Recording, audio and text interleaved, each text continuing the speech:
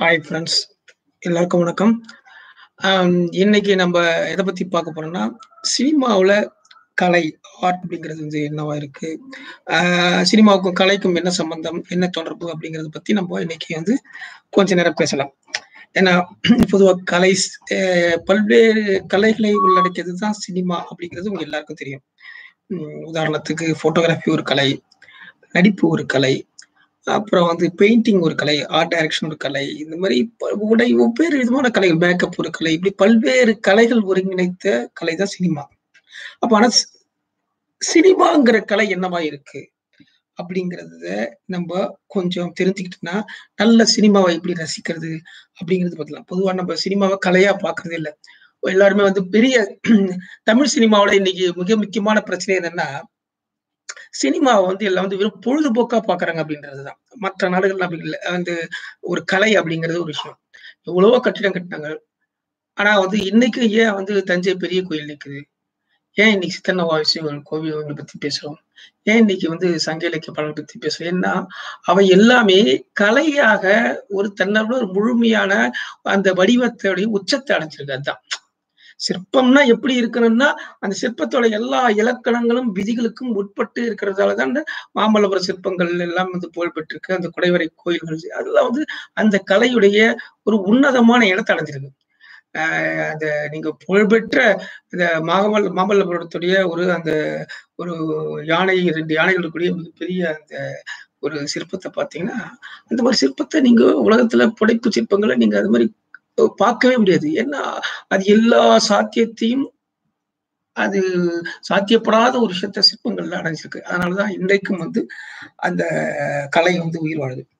So, கலை அப்படிங்கிற விஷயம் தான் காலத்துக்கு நிற்கக்கூடியது. அதுதான் ஒரு நாட்டிற்கு அந்த பண்பாட்டு ரீதியான ஒரு மதிப்பீட உருவாக்குது. இன்னைக்கு ஏன் வந்து சீனால இருந்து வரப்போறாரு, இங்க வந்து மகான் வர்றாருன்னா, அது அந்த கலை, அந்த இடத்த அது அந்த சில சிற்பங்கள் தான் உருவாக்கி இவ்வளோ வரலாற்றுல மிகப்பெரிய இடத்த உருவாக்கியது அந்த சில சிற்பங்கள் தான். ஈரான் ஃபிலிம்ஸ் இன்னைக்கு எல்லாம் கொண்டாடுறாங்க. ஈரானுக்கு இன்னைக்கு மிகப்பெரிய மதிப்பு உருவாக்கினா, இன்னைக்கு அமெரிக்காவே தயங்குதுன்னா, அந்த கலைஞர்கள் அந்த நாட்டு மேல ஒரு மிகப்பெரிய மதிப்பீடு உருவாக்கிட்டாங்கன்றது. அப்போ கலை என்பது வரலாற்றையும், பண்பாட்டையும், வரலாற்றை ஊடுருவி காலத்தால் ஒரு சமூகத்துக்கு மிகப்பெரிய வந்து வலிமை உருவாக்குது. ஆனா நம்ம ஊர்ல சினிமாங்கிற கலை மீது அவ்வளவா மக்களுக்கு வந்து பெரும்பாலும் வந்து எல்லாம் வந்து பொழுதுபோக்கா தான் பார்க்குறோம். அதுல ஒரு கலை என்னவா இருக்கு? ஏன் வந்து பாலுமகேந்திரா சார வந்து கொண்டாடுறோம்? ஏன் மகேந்திரன் சார்லாம் கொண்டாடுறோம்னா, அவங்க அந்த கலையை வந்து கலையா மதிச்சாங்க அப்படின்றதால தான். மத்த இவ்வளோ பேர் இருந்தாங்க. ஏன் வந்து யாருமே கொண்டாடல? அப்போ கலை சினிமால என்னவா இருக்கு? நெறைய பேருக்கு சினிமால ஆர்ட் ஃபிலிம்னா வந்து ஸ்லோவா மூவ் ஆவுறது, இல்ல மெதுவா படம் காமிக்கிறது, அப்படின்னுலாம் ரொம்ப தவறான அபிப்பிராயங்கள வந்து வச்சிருக்காங்க. அப்படி கிடையாது.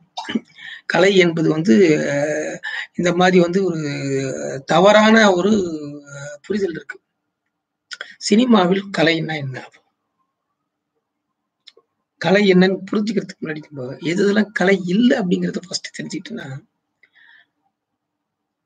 கலை எப்போதுமே வந்து அது வந்து தான் கலை தான் வந்து ஒரு என்ன பாரு, என்ன எதுன்னு பேசாது. பூவ பார்க்குறீங்க.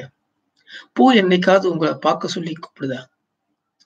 ஆனா ஒரு பூவ நீங்க ரசிக்கிறத எவ்வளோ நேரம் ரசிக்கிறீங்க? ஒரு காலை நேர கடற்கரையில ஒரு அழகான சூரியன் உதயம். எவ்வளோ ரசிக்க முடியும்? அது என்னைக்காவது பாருன்னு சொல்லுது. அதனுடைய அழகு எவ்வளோ இருக்கு? முழு நிலவு, பௌர்ணமி அன்னைக்கு முழு நிலவுல பார்க்குறோம். எவ்வளோ அதனுடைய வசீகரம் எவ்வளோ இருக்கு? என்னைக்காவது இந்த அருவி, குயில்களின் சத்தம், இதுல இயற்கை வந்து என்னைக்காவது நம்மள பார்க்க சொல்லி என்னைக்காவது கேட்டுருக்கா? அது கேட்காது. கலை என்பது இயற்கை மாரி தான். நல்ல கலை வந்து அது வந்து நீங்க அத காலம் ஃபுல்லா பார்த்துக்கிட்டே இருக்கிற மாரியான விஷயத்த அது வந்து உங்கள என்ன பாருங்க, இத்தன வெளிப்படுத்திட்டு, என்ன கூப்பிட்டு என்ன பாருலாம் சொல்லாது. ஆனா நம்ம சினிமாக்கள் என்ன சொல்லுதுன்னா, ஃபுல்லா முழுக்க முழுக்க பயங்கர நம்ம மைண்டுக்குள்ள படத்த பார்த்தோம்னா, நம்மள எப்புட்றா வந்து ஏமாத்தலான்ற மாரி பஞ்ச் வசனம் பேசுறாங்க, சண்டை போடுறாங்க, டான்ஸ் ஆடுறாங்க, அது இதுன்னு பண்ணி நம்மள வந்து ஒரு 24 மணி நேரம் நம்மள வந்து பொழுதுபோக்குன்ற பேர்ல வந்து நம்மள முழுக்க முழுக்க ஆக்கிரமிக்க தான் ட்ரை பண்றாங்க.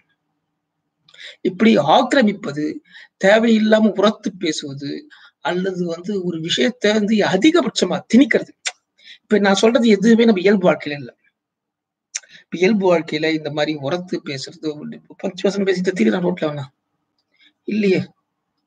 எல்லாரும் சாதாரண மனுஷங்க தான். நீங்க திடீர்னு யாரோ ஒருத்தன் வந்து ஒரு சப்போஸ் நீங்க நினைக்கிற ஒரு ஒரு கதாநாயகனா அவர் நினைக்கக்கூடிய எவனாவது ஒருத்தன் இல்ல பையன் பார்வைய ஈர்க்கக்கூடியவனா ஒருத்தன் வந்து இந்த மாரி பஞ்ச் பேசிட்டு இருக்கானா? எல்லாமே சாதாரண அவன் எல்லா மனிதர்களும் அவனுக்கு வந்து வீடுன்னு இருக்கு. அவன் இரவு நைட் ஒரு 8 மணி நேரம் தூங்குறான். அவன் இயற்கை உபாதையில கழிக்கிறான். அவன் தினசரி வேலைய விட்டு போறான். அவனுக்கு அந்தரங்க இருக்கு. கொஞ்ச நேரத்துல மத்த நேரத்துலலாம் வெளிய உலாத்துறான். அப்போ எல்லாருக்கும் இயல்பு வாழ்க்கை இருக்கு. இயல்பான வாழ்க்கை மனிதர்கள் தான் ஃபர்ஸ்ட்டு. ஆனா சினிமால அப்படி காட்டப்படுதா? சினிமால எந்த சினிமாலயாவது யாராவது இங்க வந்து ஒரு நிம்மதியா வந்து படுத்து தூங்குறதையாவது காண்பிச்சிருக்கானா? இல்ல நிம்மதியா சாப்பிடுறதையாவது காமிச்சிருக்கானா? சினிமாவுக்காக சாப்பிடுறது இல்ல. முழுசா ஒரு சாப்பிடுறது நீங்க மனித வாழ்க்கையில எல்லாமே இருக்கு. நெறைய கதாநாயகர்களுக்கு என்ன பிரச்சனைன்னா, நெறைய கதாநாயகர்களுக்கு அப்பா, அம்மாவே இருக்காது. சினிமால வருவான், கதாநாயகன் பார்ப்பான், போவான். அவனுக்கு வீடுன்னு ஒண்ணு இருக்காது. நெறைய பேருக்கு வந்து சண்டை போடுவான், எல்லாம் பண்ணுவான். ஆனா அவனுக்கு வீடு இருக்கோ, அவனுக்கு ஒரு ஒரு அப்பா, அம்மா இருக்காங்களோ அப்படின்லாம் காமிக்க மாட்டான். தேவைப்பட்டா மட்டும் இத காமிச்சுக்குவான். ஏதாவது ஹீரோயின் வீட்டுக்கு வரான்றது மட்டும் யூஸ் பண்ணிக்குவாங்க தவிர, மத்தபடி எல்லாருமே என்ன செய்றாங்க, எல்லா கலைஞர்களும் இந்த பார்வையாளர்கள எப்படியெல்லாம் நம்ம வந்து அவங்க கவனத்த ஈர்த்துக்கிறது, அவங்க கவனத்த தக்க வச்சுக்கிறது, அப்படிங்கிறது தான் ரொம்ப குறியா இருக்காங்க. அப்போ எதெல்லாம் இப்படி பண்றாங்களோ, யாரெல்லாம் மிகையா செய்றாங்களோ, யாரெல்லாம் மிகையா வந்து பாட்டு பாடுறாங்களோ, அவர்கள் அந்த மாரியான படங்கள் எல்லாமே கலை கிடையாது. அது வந்து நம்மள ஏமாற்றக்கூடிய 2 மணி நேரம் நம்மளுடைய மூளைய ஆக்கிரமிக்கக்கூடிய ஒரு திட்டமிட்ட ஒரு ஒரு பிளான் அங்க நடக்குது. அதுதான் அ அது வியாபார சினிமாவாவது அதான். அப்போ வந்து நல்ல கலை சினிமால வந்து நீங்க நீங்க பொழுதுபோக்குறதுக்கு படம் பாருங்க. ஆனா அது மாரி மதிப்ப உருவாக்கிக்காதீங்க. அது வந்து ஒரு ஜஸ்ட் உங்கள ஆனா வந்து கலைக்கு நீங்க மதிப்பு குடுங்க. சிறந்த நல்ல கதை அம்சம் உள்ள நல்ல அப்போ எது கலை? கலையில மிக முக்கியமான விஷயம் சினிமாவ பொறுத்தவரைக்கும் ஜஸ்ட் அது வந்து ஒரு ஒரு ஃப்ரேம் ஒர்க், ஒரு ஸ்டோரின்ற ஒரு ஃப்ரேம் ஒர்க் ஜெனியூனா இருக்கு. அது எல்லாமே கதைன்ற அடிப்படையில தான் இருக்கு. பார்க்குறோம். 2 1/2 மணி நேரம் ஏதோ ஒரு விஷயம் நடக்குது. அந்த அந்த ஏதோ ஒரு விஷயம் இருக்குல்ல, அதுக்கு பேரு தான் நம்ம ஸ்டோரின்னு சொல்றோம். 2 மணி நேரம் பிகினிங், எண்ட். துவங்கறதுலருந்து எண்ட் வரைக்கும் ஏதோ ஒரு கதையில அதன் வழியாக ஒரு உண்மைய நமக்கு சொல்லப் போறான். அந்த உண்மையோ ஒரு அனுபவமோ, அல்லது அது எவ்வளவு தூரத்துக்கு அது நெருங்கி போறான் அப்படிங்கிறது தான் அந்த 2 மணி நேரத்துல. அப்ப அந்த 2 மணி நேரத்துல பார்க்கும்போது, அவன் அந்த கலையின் அடிப்படையில வெறும் கதைய சொன்னா உங்களுக்கு போர் அடிச்சுரும். அப்ப அந்த கலை ஒரு எப்பவுமே சிற்பம்னா சிற்பமா இருக்கணும்ல. இசைனா இசையா இருக்கணும். அது இசையுடைய அதன் சாத்தியங்கள பயன்படுத்திக்கணும். அது தொழில்நுட்பங்கள சரிவர கையாண்டணும். அப்பதான் நம்ம அதே மாரி சினிமான்ற தொழில்நுட்பமான இந்த கேமரா, எடிட்டிங் இதையெல்லாம் சரியாக கையாண்டிருக்கிறான்னா அப்படின்றா அது கலையா உருவாகும். இல்ல வெறுமனே அது சரியாகலன்னா, வெறுமனே நாடகத்த காமிச்சு உங்களுக்கு காமிச்சல நாடகத்துல வந்து அது வந்து உங்கள வந்து போர் அடிச்சுரும். அது வந்து உங்களுக்கு அப்ப வந்து சினிமான்ற கலைக்கு மிக முக்கியமான பொருள் வந்து பார்த்தீங்கன்னா, முதல்ல வந்து ஒரு ஸ்டோரி அதுக்குள்ள லாஜிக் கரெக்ட்டாகுது. அதை எப்படி நம்ம காமிக்கிறோம்னா அது வந்து நீங்க ஒரு கேமரா வழியா வந்து அவன் வந்து அத எப்படி சொல்லலாம் அப்படிங்கிறது தான். அது கதைக்கு நீங்க அது அது இந்த இடத்துல தான் அது வந்து கலையா மாறுது என்னன்னா, ஒரு கேமராவில் ஒரு சட்டகத்துல உங்களுக்கு ஒரு கதைய சொல்லும்போது, அந்த சட்டகம் வந்து அந்த கேமரா இருந்துச்சுங்களேன், அந்த சட்டகத்தில் காண்பிக்கக்கூடிய பொருட்கள், அந்த அசைவுகள், அந்த இதெல்லாம் வந்து இதுக்கு இந்த கதைய வந்து எவ்வளவு தூரத்துக்கு ஜெனுயினா உங்களுக்கு காமிக்குது. உதாரணத்துக்கு ஒரு பெண் வேலைய விட்டு வெளிய போறா. அம்மா போயிட்டு வரேன்னு சொல்லிட்டு அவ சொல்லும்போது, அவ இங்க வந்து என்ன செய்யலாம் வந்து, அவ வந்து உதாரணத்துக்கு ஒரு கண்ணாடி பார்த்து பொட்டு வச்சுட்டு கூட அத வந்து சொல்லிடலாம். அம்மா நான் கிளம்புறேன்னு சொல்லிட்டு சொல்லலாம். இல்ல அந்த கண்ணாடிய மாட்டும்போது கூட அவ சொல்லலாம். அப்படி இல்லையா, அதுக்கப்புறம் வந்து அவ வந்து ஒண்ணு பேக்க மாட்டு வெளிய போம்போது ஒரு மிட் ஷாட்ல சொல்லலாம். அம்மா கிளம்புறேன்னு சொல்லிட்டு. அடுத்ததா நீங்க வந்து எடுத்த உடனே என்ன செய்வாங்க எல்லாரும் வந்து, நீங்க வந்து படத்துடைய எண்ணம், படத்துடைய தேவை கருதி பார்த்தீங்கன்னா, அதுக்கப்புறம் கட் பண்ணா எல்லாரும் ஆஃபீஸ்ல இருப்பாங்க. இல்ல வந்து அவங்க யார பார்க்க போறோம்னா, ஹீரோ அடுத்த சம்பவம் வந்து இருக்கும். ஆனா வந்து எப்படி செய்யறது தான் அப்போ வந்து அந்த படம் வந்து உண்மையிலேயே அந்த பொண்ணுடைய ஒரு நாள் வாழ்க்கையையோ அல்லது அன்றைய அவளுடைய வாழ்க்கைன்னா அட்லீஸ்ட் அவ செருப்பு மாட்டுறத காமிச்சீங்கன்னு வச்சுக்கோங்க. க்ளோஸ் அப்ல. கட் பண்ணா வந்து அப்படி இல்லன்னா வந்து அவ தூரத்துல எங்கேயோ நடந்து ஒரு டிராஃபிக் நடுவுல வந்து ரொம்ப லாங் ஷாட்ல அவ நடந்து வரத மெதுவா காமிக்கலாம். ஜனங்களுக்கு நடுவுல ஒரு சிட்டியா இருந்தா நெறைய டிராஃபிக்லாம் போயிட்டு இருக்கு. அப்படியே போயிட்டு இருக்கு. தூரத்துல அவ நடந்து வர்றத அப்படியே நீங்க ட்ரக் பேக் வந்து காமிச்சுட்டே இருக்கலாம். இல்ல எங்க போற? எங்க வந்து நிக்கிற? இல்ல வந்து பஸ் ஸ்டாண்ட்ல வந்து நிக்கிற. பஸ் ஸ்டாண்ட்ல வந்து நீ பஸ்ல வந்து லாங் ஷாட்ல நடந்து வந்து அப்படி பஸ்ல வந்து நிக்கிறத காமிக்கலாம். இப்போ இந்த மாதிரி வாழ்க்கையை செதிலாக அறுத்து நீங்க அதுக்காக எவ்வளோ நேரம் காமிக்கணும்னு இல்ல. கதையோட்டத்துல அந்த பாத்திரத்துடைய தேவை என்ன? அவ இது இது இது மாரி காட்சிகளை அடுக்கிக் கொண்டு போகும்போது, அந்த படம் வந்து இன்னும் ஒரு உயிரோட்டமான, இன்னும் ஒரு நம்பகத்தன்மையான கதைய சொல்லும். இப்படி ஆரம்பிக்கும்போதே, அவ வந்து நிச்சயம் வந்து அவ போயிட்டு அடுத்த காட்சியில வந்து நீங்க அ 2 பீஸோட டான்ஸ் ஆடுனா, அது கதை ஒத்து வராது. அப்ப நீங்க அதே சமயத்துல இது இருந்து நம்பகத்தன்மை இல்லாத இருக்கும். உங்களுக்கு பிடிக்காது போயிடும். அப்ப இந்த மாரி ஒரு பெண் பார்க்கிறா, இந்த மாரி ஒரு நடந்து வர்றத நீங்க காமிக்கிறீங்க அப்படின்னா, அடுத்த காட்சி வந்து அவளுக்கு என்னவா இருக்குன்னா, வந்து எல்லாமே ஒரு நம்பகத்தன்மையோட தான் இருக்கும் உங்களுக்கு வந்து. அடுத்து அவ வந்து கண்டிப்பா பஸ்ல போயிட்டே இருக்கா. பஸ்ல உட்கார்ந்து போயிட்டே இருக்கா. டிக்கெட் கேட்கறாங்க.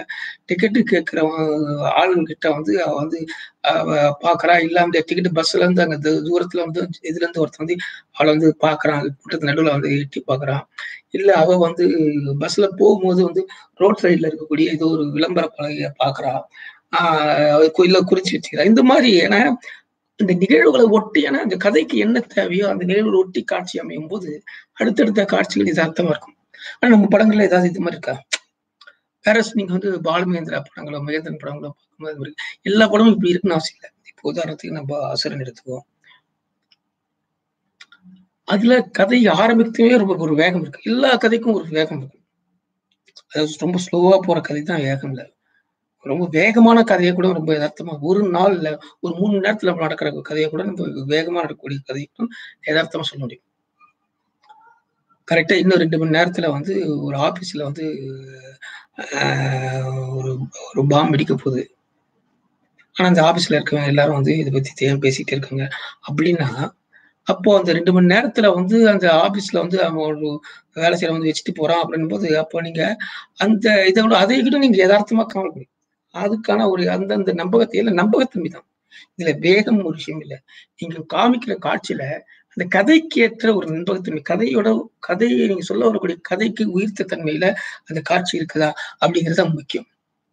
அப்போ நீங்க எந்த கதைகள் பார்த்தாலும், எந்த படங்கள் பார்த்தாலும், அதுல வந்து கதைக்கு நம்பகத்தன்மையான காட்சிகள் இருக்கா? அந்த காட்சிகளுக்கு ஏற்ற வந்து நேரேஷன் இருக்கா? படத்துக்கு இருக்கா? அதுல வந்து எப்படி வந்து அந்த 2 காட்சிகள எப்படி அவன் ஒட்ட வைக்கிறான்? வந்து அந்த ஒட்ட வைக்கும்போது அது எவ்வளவு தூரத்துக்கு அந்த 2 காட்சிகள் வந்து அந்த அந்த எடிட்டிங்ல வந்து அவன் எவ்வளவு தூரத்துக்கு அத ரசனையா சொல்றான்? அது ஒரு எடிட்டிங் அப்படிங்கிறது என்ன? இதெல்லாம் தெரிஞ்சுக்கிட்டு நீங்க படம் பார்க்கும்போது, அந்த படம் வந்து இன்னும் வந்து உங்களுக்கு ரசிக்கத்தன்மையோட அது கலையா நீங்க இன்னும் ரசிக்க முடியும். அது ஒரு அனுபவமா ஒரு நாவல் படிக்கிற மாரி. ஏன் நாவல் படிக்கணும்னு கேட்டீங்கன்னா வந்து அதுக்கு வந்து பதில் இல்ல. நாவல் படிக்கும்போது பார்த்தீங்கன்னா, அது உங்களுக்கு உண்டாகக்கூடிய ஒ உளவியலா உங்களுக்கு உங்க வாழ்க்கைக்கு ஒரு பெரிய அனுபவத்த குடுக்குது. அதன் மூலமா உங்க வாழ்க்கையில நீங்க பல விஷயங்கள தெரிஞ்சுக்கிறீங்க. அடுத்த நாள் அந்த வாழ்க்கைக்கு வந்து அத நீங்க அத பயன்படுத்தும்போது உங்க வாழ்க்கை இன்னும் மேலும் பயனடைகிறதா இருக்கு. அதே மாரி தான் வந்து சினிமாவும். சினிமாவுலயும் வந்து ஒரு நல்ல படம் வந்து உங்களுக்கு நல்ல விதமான ஒரு அனுபவத்த குடுக்கும். அந்த அனுபவம் வந்து உங்க வாழ்க்கைய பொறுத்து அதுதான் கலையாகும். இல்லாம நீங்க பொழுதுபோக்குன்னா நீங்க குப்பைகள் டிஜிட்டல் குப்பைகளா மைண்ட்ல போட்டுட்டுருக்கும். அதனுடைய கேடுகெட்ட அம்சங்கள் மைண்டுக்குள்ள வந்து உங்க அன்றாட வாழ்க்கைய கெடுத்துக்கும். வாழ்க்கைங்கிறது ஒரு சிறுகதை தான். வாழ்க்கைங்கிறது ரொம்ப சிறுதுதான். ஒரு பெரிய நாவல்ல 2 பக்கம் மாரி தான் உங்களுக்கு ஹோல் டைம்ல உங்க இது வந்து கிட்டத்தட்ட 4 வரி மாரி தான் உங்க வாழ்க்கை. ஒரு நாவல்ல எப்படி ஒரு 4 வரி போதுல்ல. அது மாரி தான் இந்த யுகப்பிரசில ஒரு 4 வரி தான் உங்க வாழ்க்கை. அதுக்குள்ள முடிஞ்சு போயிடும் அவ்வளவுதான். ஒரு எறும்புக்குடைய வாழ்க்கைய விட கேவலமான வாழ்க்கை தான் மனுஷ வாழ்க்கை. அந்த வாழ்க்கைய எவ்வளவு தூரத்துக்கு நீங்க அர்த்தமா உணர்ந்து வாழறீங்கன்னு தான் முக்கியம். அப்ப அத போய் நீங்க தேவையில்லாம கண்ட குப்பையில போயிட்டு அடுத்து மண்டையில போட்டுட்டு, அது வந்து அதுக்கு பணத்த செலவிட்டு, அதனால உங்க வாழ்க்கை பழகிட்டது நல்ல கலை, நல்ல சினிமாவ நீங்க ஊக்குவிக்கும்போது, நல்ல சினிமாவ பார்க்கும்போது, அது உங்கள் வாழ்க்கையில் ஏற்படுத்தக்கூடிய மாறுதல், அது உருவாக்கக்கூடிய ஒரு அனுபவம் வந்து, உங்க வாழ்க்கையை மேலும் பயனுள்ளதாகவும், மேலும் அர்த்தமுள்ளதாக ஆக்கும். நன்றி, வணக்கம்.